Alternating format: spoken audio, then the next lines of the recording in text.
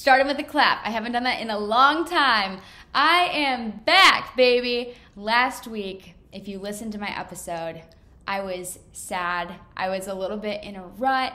I was not feeling 100% myself, and I talked all about it on the episode. So if you haven't listened to it yet, really encourage you to.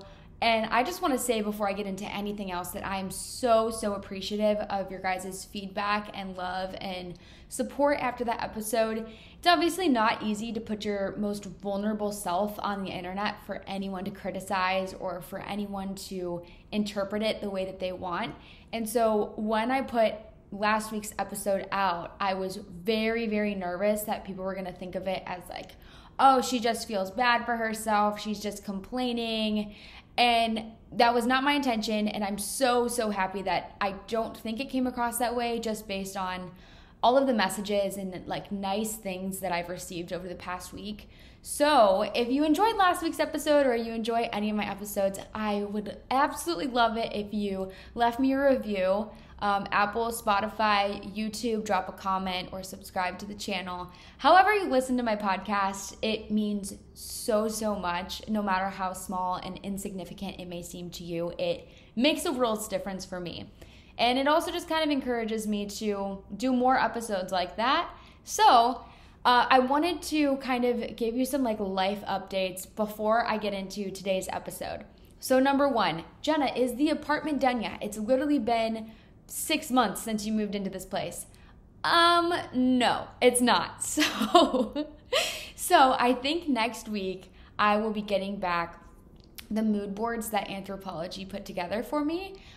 So if you don't follow me on TikTok, you don't know this. I am working with Anthropology to kind of like redesign my apartment. And I'm really excited and fortunate for it. So I will be sharing that with you when I get it back. Next life update. Let's see, you guys. Oh, the Facebook page. Okay, so the Facebook page, we now have, an overview Fun on Weekdays podcast page. We are approaching 20,000 freaking people. Are you kidding me? 20,000 people? What? That's crazy. So if you aren't in the Facebook group yet, join it. There's so many nice girls, so many great conversations of people, different cities getting together, hanging out, making new friends, networking, anything and everything that you want basically is like in this group. So join it if you haven't. Let's see. Next life update. Gosh, I don't even know. Sometimes I have to like sit here and reflect about my own life because some days it just moves too fast for me to even process what just happened.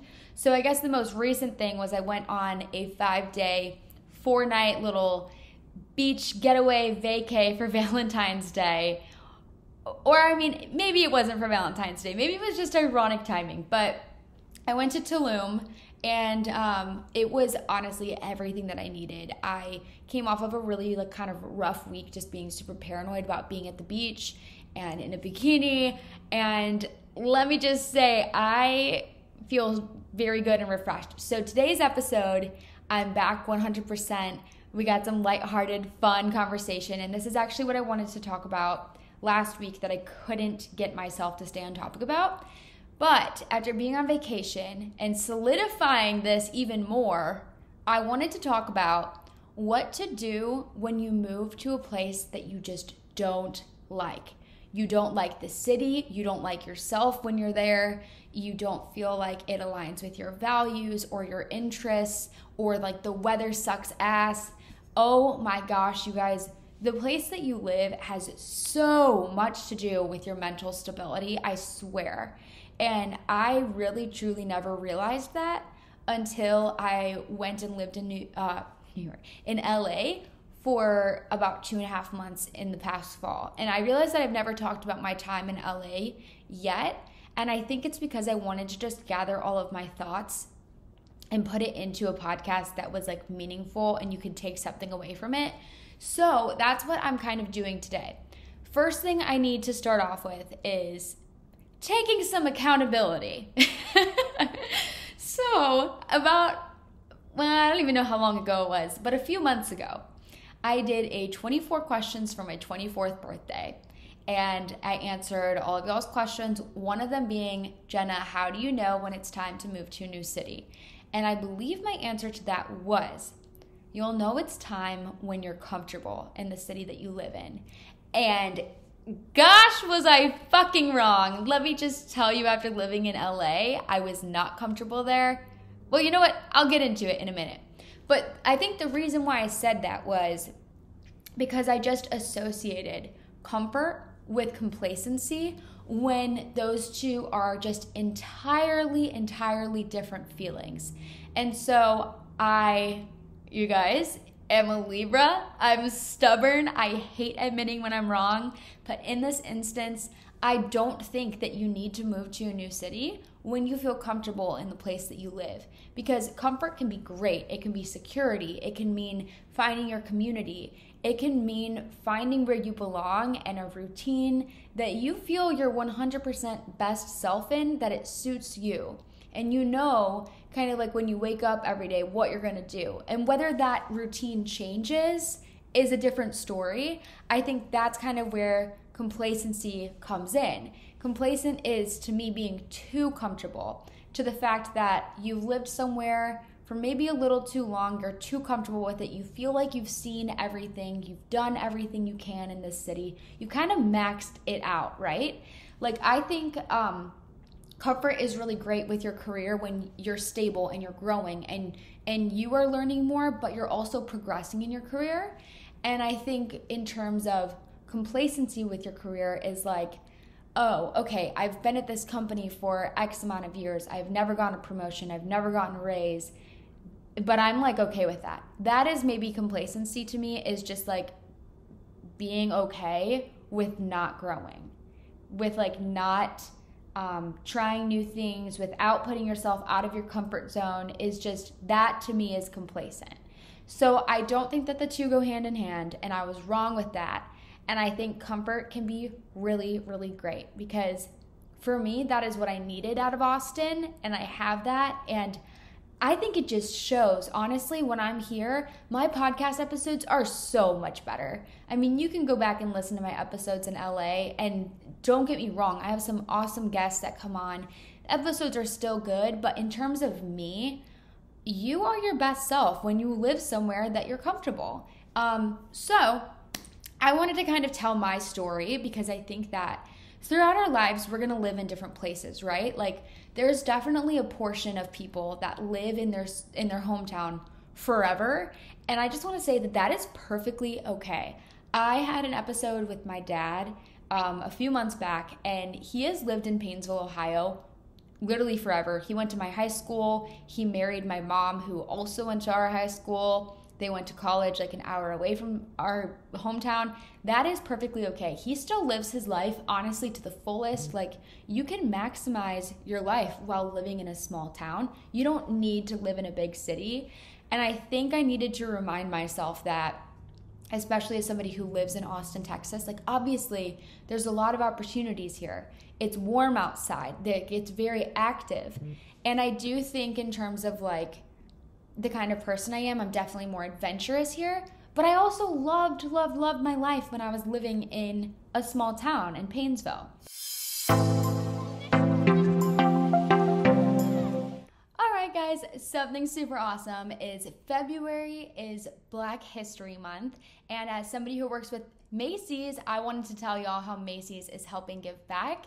And so since signing the 15% pledge, they have more than tripled the number of Black-owned designers and brands that they carry at Macy's. Macy's is committed to using their purchasing power to influence and represent the Black community. Macy's is also proud to be celebrating Black creators and visionaries who are helping influence style and culture. Join in supporting Black history and Black brilliance by shopping Black business-owned brands. You can also help fund scholarships for students at historically Black universities and colleges by donating online or rounding up in store. You can learn more at macys.com/honors, and you can check out my personal landing page at macys.com/FOW.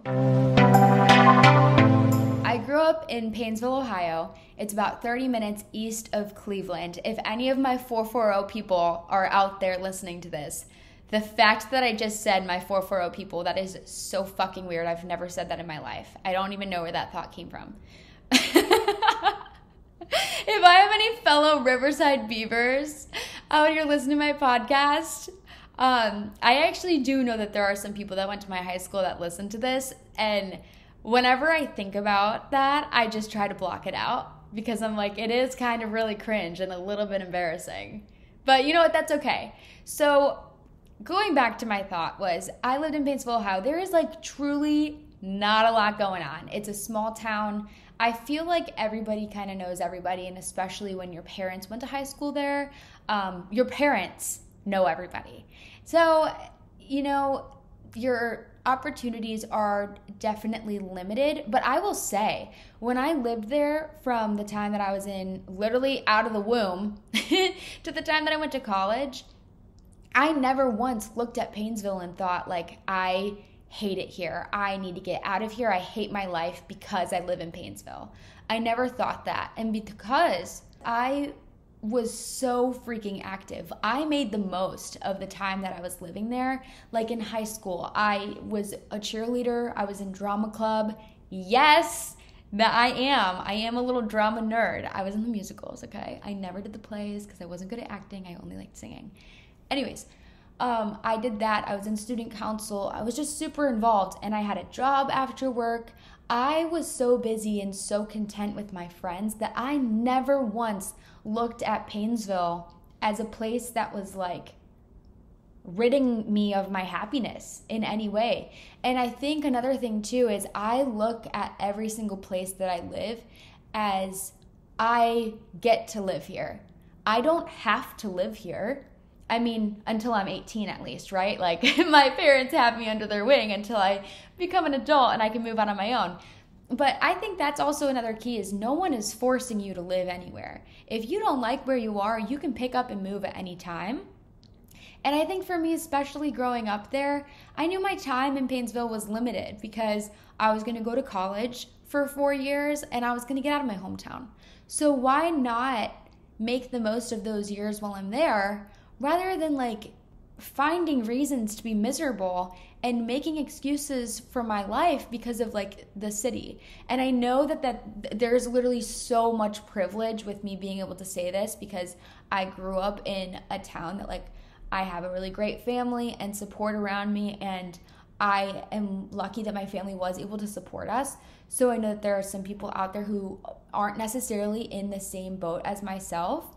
I just wanted to quickly mention that. I know I'm very privileged for that reason, and I know that like your hometown does, or just I mean where you live in general, does have a lot of kind of strength and pull over your mentality, but only if you allow it to. So the next place that I lived was Kent, Ohio. So I went to Kent State, and it's a small college town. And ever since I went to Kent, I just really never wanted to be there that much, if I'm being honest. I really wanted to go to Ohio State. I loved Columbus, Ohio. Sadly, I didn't get into Ohio State. If you listen to my first podcast episode, I actually talk a little bit about it. But going into my time living at Kent State, I just kind of was going through the motions of going to school.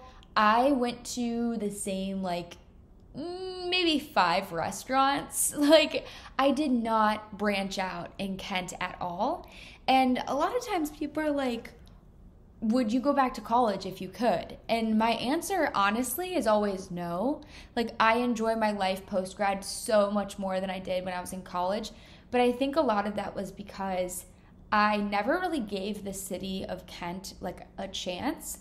I never went out and explored anything, and that was my own bad. I mean, don't get me wrong, I was involved on campus and I was always busy, but like I was never really going on walks around Kent. I was never really trying new restaurants or like meeting new people outside of, you know, like Greek life or like my classes. And so in terms of Kent, I just knew that I wasn't going to stay there. Like it's a college town, and when I graduate, I'm going to move somewhere different. So I just looked at it as temporary and constantly thinking of how can I get out of here? What is my next step? Where am I going to go? Rather than just taking a moment to embrace the time that you are in college, like you guys, you get 4 years of it. If you're lucky to go to college, might I add, you get 4 years of it. So like, even if you're not at a school that you necessarily want to be at, and maybe you want to transfer somewhere, okay, then transfer somewhere. But while you still are there, enjoy it to the absolute fullest that you possibly can. Give it a chance. Let your guard down a little bit. I know it's kind of scary. Do something different, even if you think it might be embarrassing to go bowling or go ice skating on campus. Like, those are the types of things that you do in a city that they give you like memories to look back on. Because my thing always too is, you know, when I think about different times of my life and different places I've lived, I want to have good core memories that I can think of when I think of those cities. So the next place I moved to was Austin, Texas, and this was the summer after my sophomore year of college. It was right after a breakup. Gosh, I promise you this is the last time I talk about the breakup, you guys. But it was the first time that I had been really anywhere else other than my college town or my hometown. And so I kind of felt it as a new opportunity to just literally reinvent myself as whoever I wanted to be. Because that's the great thing about going somewhere new is that people don't know you. People don't have prior experiences with you. They don't have expectations of like who you are. And so you really get to kind of rebrand and rebuild and leave any negativity in the past. And that's exactly what I did in Austin. And I looked at it as like turning a new leaf where I was able to meet new people. I had this like awesome job. I was doing like volunteer stuff with the job and just really getting out of my comfort zone. And I think a lot of that truly is also because Austin had a lot more opportunities to kind of do that. Like, there's a lot more hiking, there's a lot more outdoor stuff. But I think truly it was the people that I surrounded myself with that encouraged me to do those things.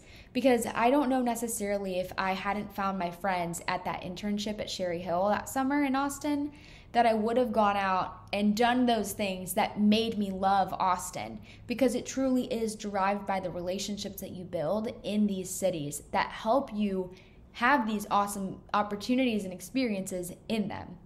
So that was my opportunity there. I also knew I was only there for 10 weeks. And like, this was an opportunity of a lifetime. So I'm going to live it up every single freaking night. I remember the first day of our internship, me and Lily, my old roommate, went out that night with our other roommate, Gretchen. And we got hammered. It was like a Monday night. And we showed up to work the next day on a Tuesday, second day of internship.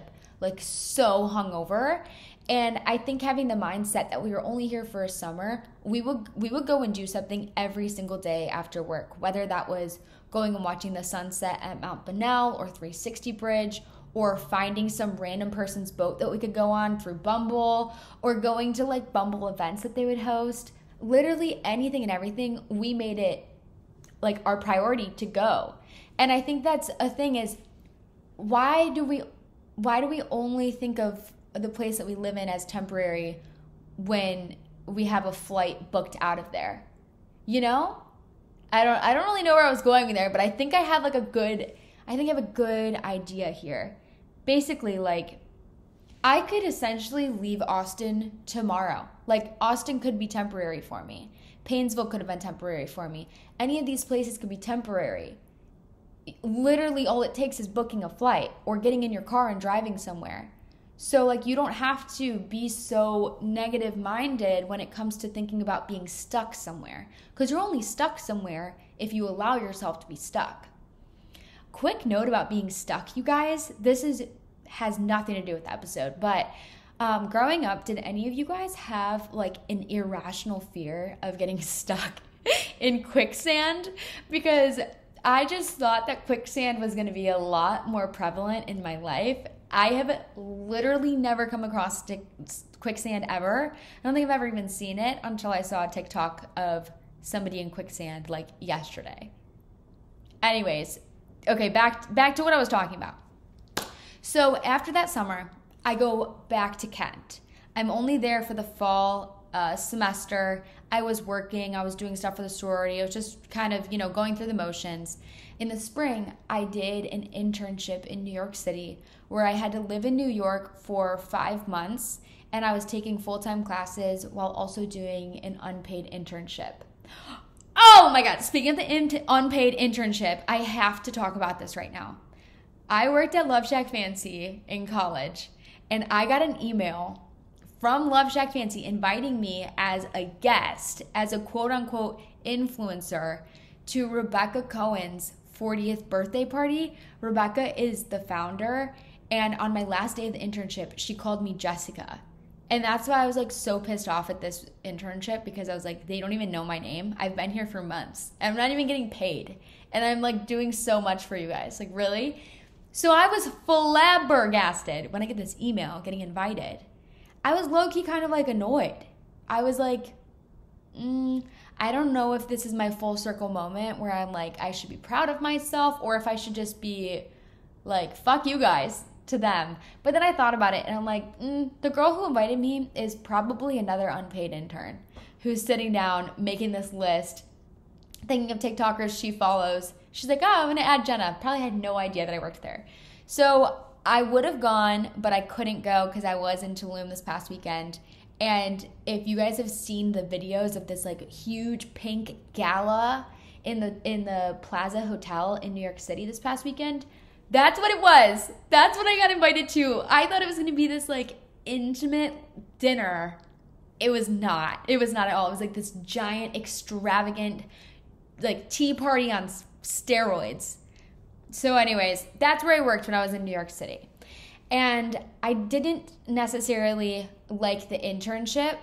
And so I think because I didn't love the campus, I didn't love my apartment, I didn't love my internship, I ruled out New York City completely because all of my experiences were kind of negative. So I just have a negative association with New York City, not because the city itself I don't like, but because of my own experience.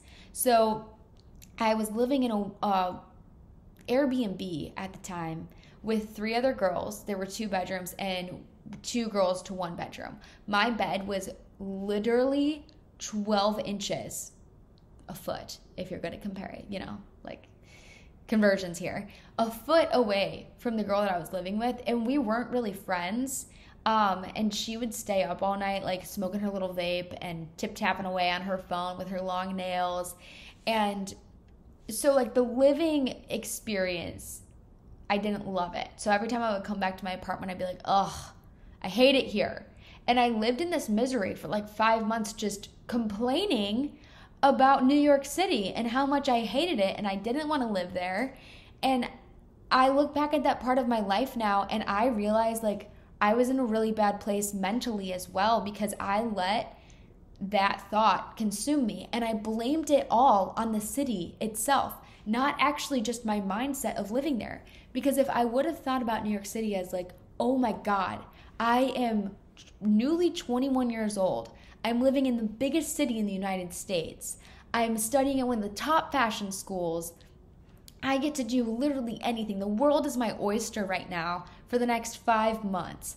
If I would have lived in that mindset that I lived in when I was in Austin, Texas, I can almost guarantee you that I would have loved New York just the same if I would have given it a chance. So that's the thing too, is you have to give these places a chance because even if you don't like it off the bat, you can eventually fall in love with it if you just change your mindset a little bit or meet the right people that help you change that mindset. So the next place that I went after that was I moved to Austin, Texas after I graduated college. I moved here officially in July of 2020. I started working remote when I was working at TikTok corporate. And for a year, I was working there going through the motions. I kind of started this mindset of like, well, I don't like my corporate job and it's over every day at 5. So why not enjoy my life outside of that? And I knew I loved the city of Austin. So that's kind of like why I stayed here, and that's why I justified never leaving my job and trying to find, like a new opportunity. So it wasn't until I eventually quit my job that I started doing like the podcast and social media full time, that I thought maybe in my mind, like, is it my time to leave Austin?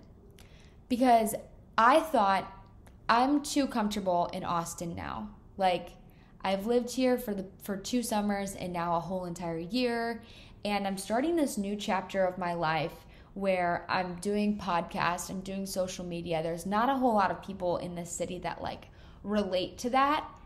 And maybe I've outgrown Austin, like I have been here for a little while, and I started thinking that, and it started getting in my mind, and people would constantly ask me like, where are you going to live in 5 years? Or what do you want to do? Are you going to stay in Austin forever? Can't even tell you how many times people ask me, are you going to stay in Austin? Guys, I don't know. Like I said, everything is temporary. Tomorrow I could be in Paris. I mean, probably not tomorrow because I think it's a really long flight.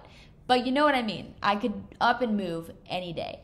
So that was kind of my mindset. And for that reason, when Connor and Mike were like, hey, we're going to go to LA for a couple of months. You should come with us, try it out. We'll all live together. It'll be super fun. You can live around people who are kind of in a similar field of work as you. There's a lot of podcasts out there. There's a lot of opportunities. And I had my mind fixated like on the idea that maybe LA was going to be the next place that I moved. And so I went to LA and I had it in my mind like, okay, maybe I'm going to move here after this. But then at the same time, when I said that I was going there, I got a lot of negativity, pushback. And when I say a lot, it really wasn't a lot, maybe like 20 to 30 comments saying like, oh, she's just another influencer moving to LA. She's just like everyone else. The reason why I liked her was because she lived in Austin. And for so long, I felt like my identity was Austin. And if you took me out of Austin, people weren't going to like me anymore. So when I was living in LA, that was definitely a huge, huge thought in my mind, was like, I do like it here, but I don't want to like it here because I don't think people want me to live here. And are they still going to like me if I did live here? And then I'm like, that's fucking stupid. What do I care? It's literally just a geographical coordinate. Like, who cares where you live? I'm still the same person. I still have the same values. I'm still doing the same work. I'm still the same person. So when I was living there, one thing I realized was LA is just so freaking big that there's so much to do that you almost just don't do anything. And I think that's similar for a lot of big cities. For anybody who moves somewhere new, you get very overwhelmed that you're like, I don't even know what to do. And so then you just make excuses that you're like, it's too hard to find something, And for that reason, sometimes I think that living in a small town is easier because you are kind of limited, that you don't have many options, and it's easier to decide what you're going to do.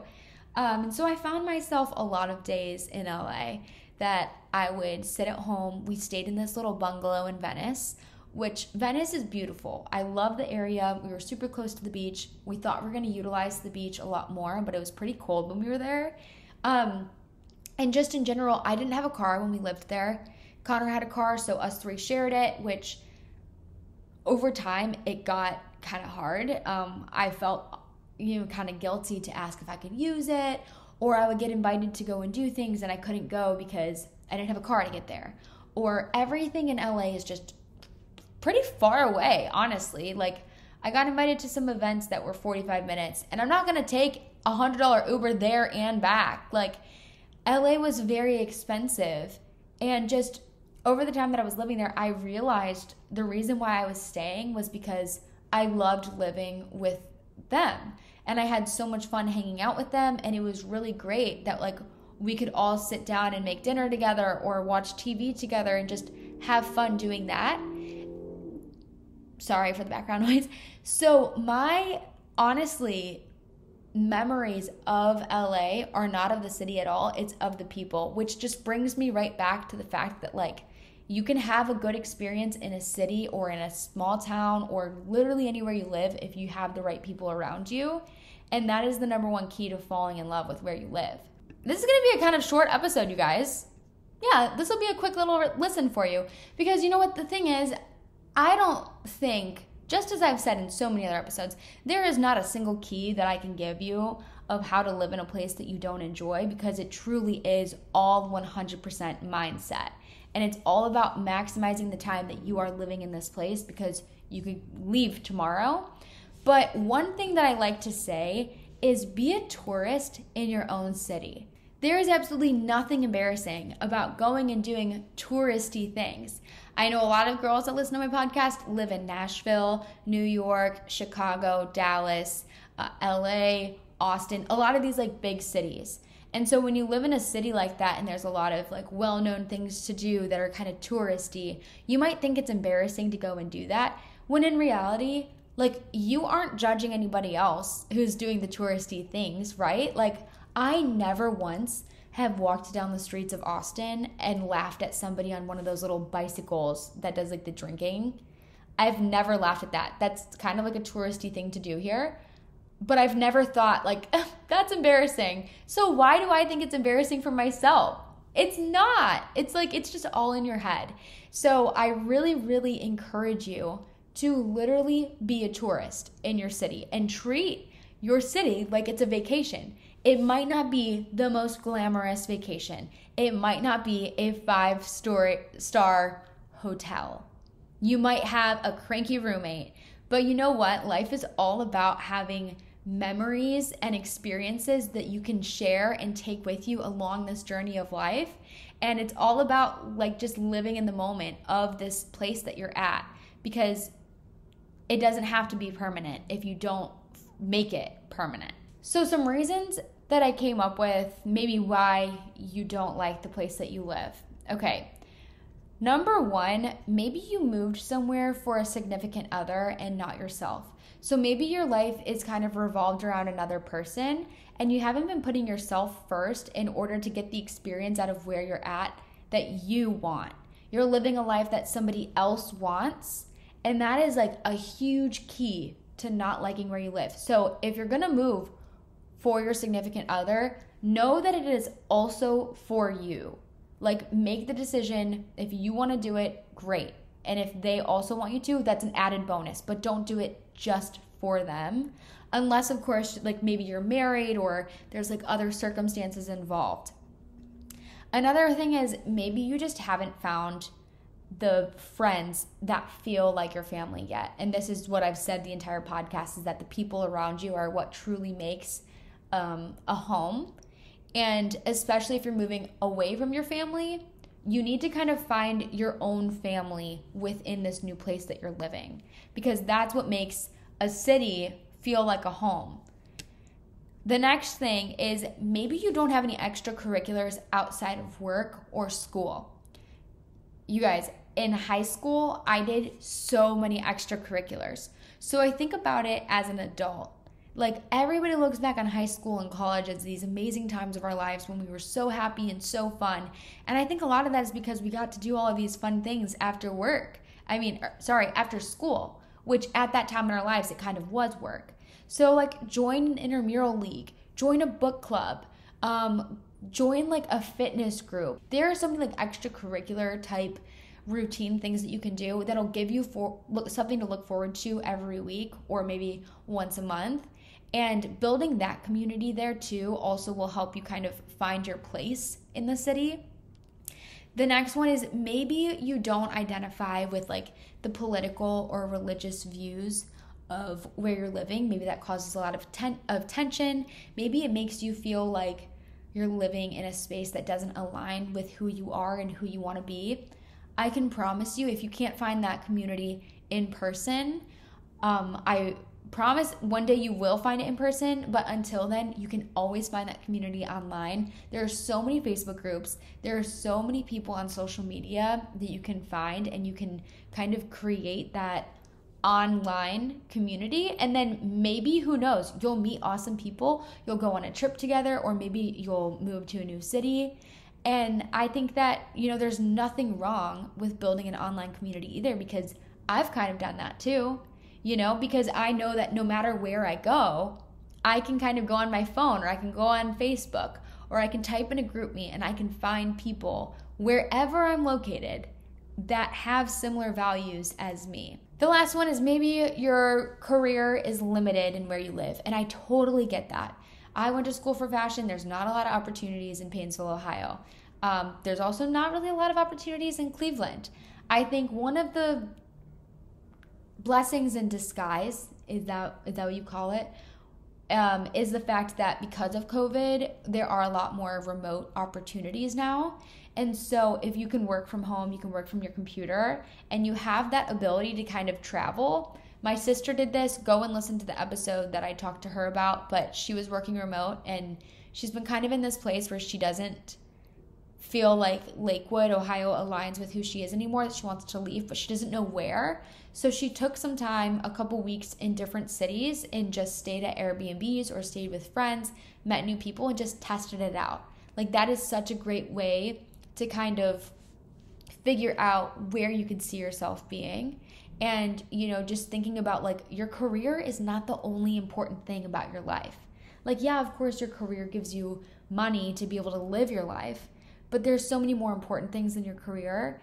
And so you don't need to stay in a city just because of the job that you currently have, because there is one waiting for you out there. I do know also, you guys, weather has such a huge impact. Oh my God, it's painful. Like, now that I live in Texas, I'm so used to the heat that when I go up north, or I went to New York a couple weeks ago, it gets so dark so early. It gets so cold. It's so easy to hate where you live because of the weather. And so my only advice for that is to find like indoor activities that you can do instead. Like bowling, ice skating, arcades, maybe go to like a water park. I don't even know. And I know all of those things like cost money, but it also doesn't need to cost money either. Like, you can get together with people in your apartment complex, you can have a game night, you can do a karaoke night, you can have your friends over for dinner. Like, there are other ways that you can still kind of make time fun even when the weather sucks. It sucks. But you know what? The weather does not dictate a happy life. The last thing that I want to leave you guys on is you have so much perspective of your life when you leave a place and you come back to it after a while. And sometimes that's necessary, because for me, I thought that I outgrew Austin, and then I went to LA. I realized LA it wasn't for me. It's not what I want for my future. I loved it there, but it's just not me. And I didn't feel comfortable there, and so I couldn't be 100% me there. When I came back to Austin after that time, I noticed so many places that I have never seen before. Restaurants, bars, little parks, little things to do. Like, it is crazy how much more you recognize when you don't live there. And you just have a way larger appreciation. So if maybe you're kind of thinking like, it's time to get out. Okay, get out temporarily, leave, come back, reassess. And if you want to leave, leave. No one's keeping you there. So those are kind of my tips, my key advice for you, I suppose. Is just thinking of everything as temporary, because that is the best way to make the most and to live in the moment.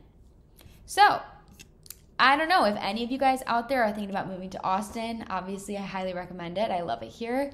The cost of living is going up. There's more and more people coming here, which is great, but also kind of sucks, at the same time. It's like you want people to move to the city that you love, but you also don't, because like, I don't know how much longer I'm going to be able to afford my apartment, if that's so.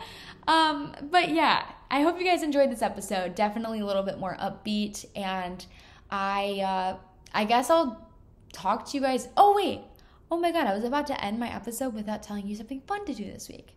All right. My idea is to walk down a road that you've never been down, or maybe drive down it. Okay. Maybe you shouldn't walk alone. That is so sad, right? Like, the fact that we can't walk alone as women. All right. Drive down a road you've never been on, or stop at a coffee shop that you've never noticed, or maybe like an antique shop on the side of the road. Maybe go to a garage sale. Literally just do something that you have never done in your city before.